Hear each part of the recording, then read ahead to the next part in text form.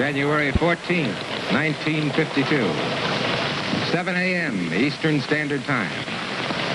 We are in NBC's World Communications Center in the heart of Radio City, New York. We are in touch with the world. We'll tell you what's happening today. My name is Jack Lasculi. And here is Dave Garroway. Well, here we are. And good morning to you. The very first good morning of what I hope and suspect will be a great many good mornings between you and I. Here it is, Jack said, January 14th, 1952, when NBC begins a new program called Today. And if it doesn't sound too revolutionary, I really believe begins a new kind of television. We'll be with you every day for 2 hours in the morning, just about the time you get up, 7 to 9 a.m.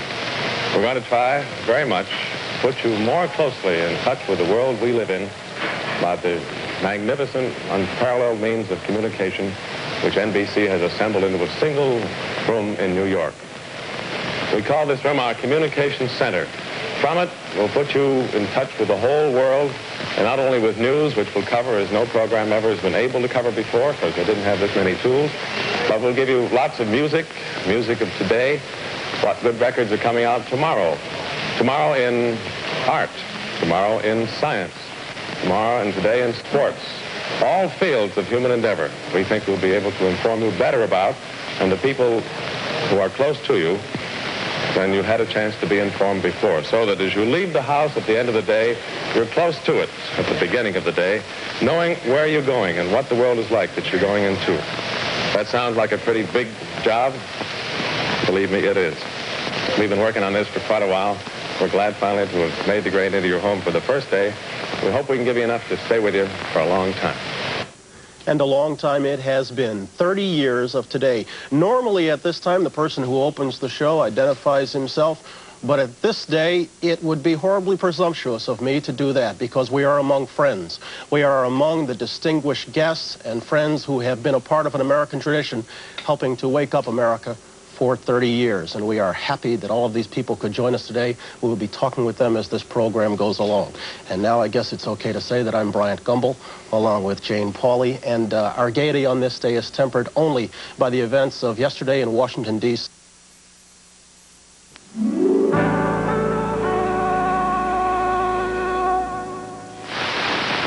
Now, Les Cooley. I don't know how you spell it. I find out pretty easy. Jack, how do you spell it? Here it goes, Dave. It goes like this. L-E-S-C-O-U-L-I-E. Well, you got it down pretty well. Well, I've been practicing a long time. You seem reasonable. Why don't you to meet Jack Les Cooley? L-E-S-C-O-U-L-B-Y.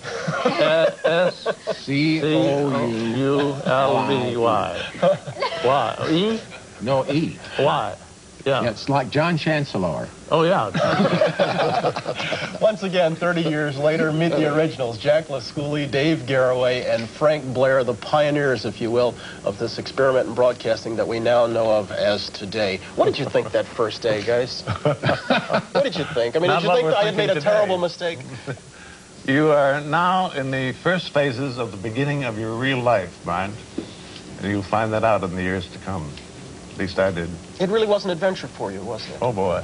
The adventure. It changes you from one man into another. In me. And you will feel differently about the world, very much so, if you're on like 3, 4, 5 years. You were the communicator. That was the title applied to you. You were the saver. That was your nickname. That's How did right. it come about? Well, it came about by the trust in the man that I'm sitting next to right here. Dave, for some reason or other, we worked out a great rapport. And then he said to me, if you ever feel that I'm getting dull, or ever think that an interview isn't going right, just walk in, Jack. Now, that kind of trust you don't get very often. That kind of help you don't get very often. So the result was that Dave nicknamed me the Saver. Well, and he did many times. You really are on this show because you did a show called The Grouch Club. That's right. Remember? That's years ago. And I heard ago. you on that from California. You Yeah. mentioned your name to Pat Weaver. It was a lot of fun doing it, and Nat Hiken was the writer of that show. Yeah. And I did that before I ever did Today, of course, and that was radio. Radio? Yeah. What's that? I knew you were going to say that. Same thing without pictures, Dave. Yeah. And in fact, when you started, they said it was that you were TV or radio with bad pictures. You did get bad reviews early on, Frank. Oh, sure.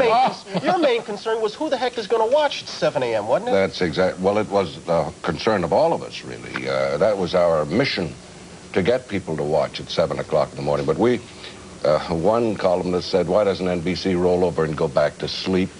And John Crosby, What hath God wrought, and and he wound up his column by saying, cannot last beyond 13 weeks. It was close. Well, all the great pioneers, you know, Copernicus, Galileo, we all suffered for this the first year or two. That's true. No, but things happen. You're putting us in pretty fast company, though.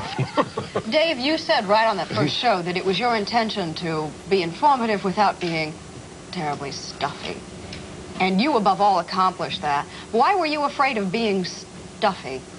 I don't like stuffy things or people very much, I guess. And there was so much to talk about and do, and there still is in this world, that I don't find it a very stuffy world even today. And if you can get the world over to them, that's great. You spent more time on the air with a monkey by the name of J. Fred Muggs than anybody else. You didn't consider that at all demeaning, because you're not a stuffy guy, huh? He is a charming, marvelous beast. The fact is that he is more in the public eye today.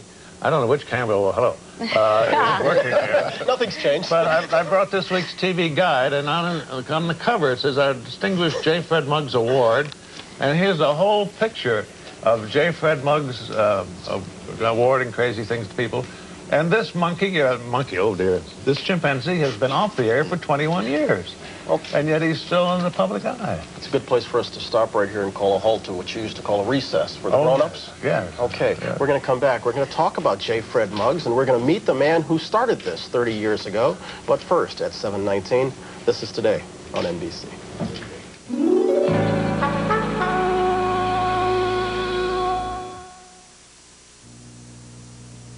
There's no better place to buy a new Datsun than from Mount Hood Datsun in downtown Gresham. This rugged 82 Datsun pickup is just $54.95, equipped with an economical Nap Z 2.2-liter engine, 4-speed power assist front brakes, and carries a 1,400-pound payload. Yours for only $199 down and $152.81 per month.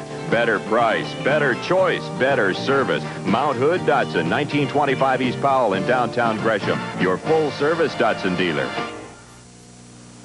Nestle announces a better homemade oatmeal cookie. A better oatmeal cookie? It is better. It's Nestle Oatmeal Scotchies. Better because you bake them up butterscotchy rich with Nestle Butterscotch Morsels.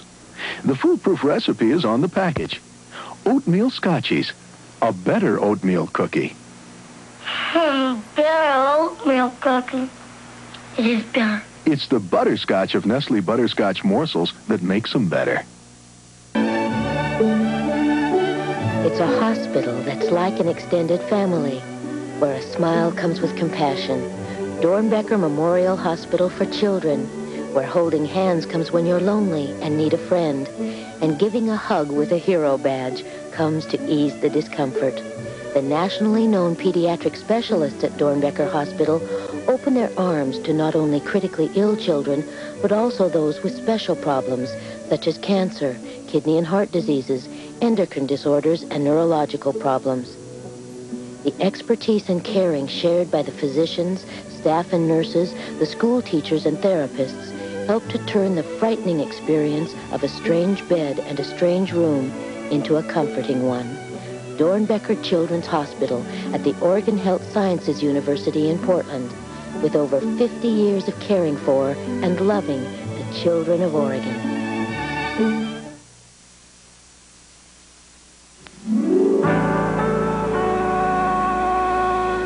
Unless I miss my guess, I see a certain exciting thing out in the street there. Look in the street on 49th Street, followed by 12 NBC page boys. There comes the regal carriage. I see Mary Kelly and the boys. And perched up on the back between the two boys, I see a glimpse of His Majesty. There's Mary getting down, Buddy and Roy, and in the middle, there is the kid. A on in, old boy. There's Mary Kelly, back from around the world. Welcome home, dear. Gracious sakes. And Buddy Manella and Roy Waldron and the King. Hello, old boy. Well, gracious sakes. Welcome home and take your shoes off. Be right at home. Boy, that didn't take long, did it? How do you feel? You remember me? I work here all the time. I've just been sitting... Oh, you... That's the long, slow look. Don't forget now, I'm looking at you. No, I'm not looking at you. Take your mouth out of my glasses there. What's the idea? I can't see so good without these. I want to find out if there's anything going on. You've changed your diet habits, I can see a little bit. J. Fred Muggs, the celebrity, is certainly a legend in the history of the Today program. And in talking of the history of Today, it is impossible not to know the name of Sylvester Pat Weaver, because it was his idea to start this thing from 7 to 9 a.m. 30 years ago. It must have been a pretty good idea, Pat, because we're all still here. Welcome. Since we left it at J. Fred, why a chimpanzee? Well, how did you wind up putting J. Fred on the air? Pleasant little small ape. You know, if you got a gorilla, it might have scared Dave and Jack. I don't think they would have worked with a gorilla. I'm not sure the chimp didn't at some points. But when you conceived Today, 30 years ago, what was your intent? What did you expect it to become? It was, from the beginning, supposed to be a coverage show that had a number of services everybody needed, and we knew that from radio. I mean, I'd been in radio for a long time before television started. We knew people had to know what time it was, what the weather was like, what the latest news was, a lot of different things before they left for the office or stayed home. And we had to get them to change to television, and the television set was in the living room. It was the family viewing at that time. So we had a real problem. Among the problems was that kids would turn the set on to any cartoons, if there were any on, and there were a few that were starting that.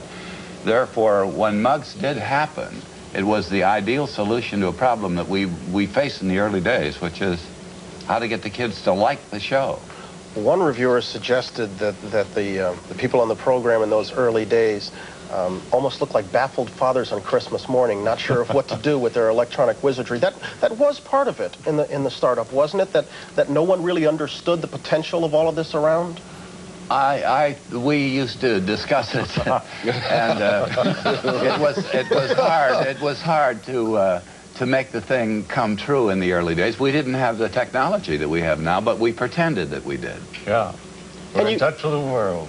And you actually taped the program for a while, did you not? Oh, much later. In the fifth, sixth, and seventh year, we taped it, and then we went in live to fix it up the next morning again.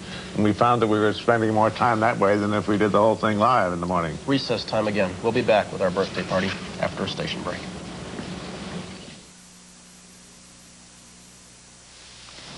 To the Today Show, happy 30th birthday. And I mean it.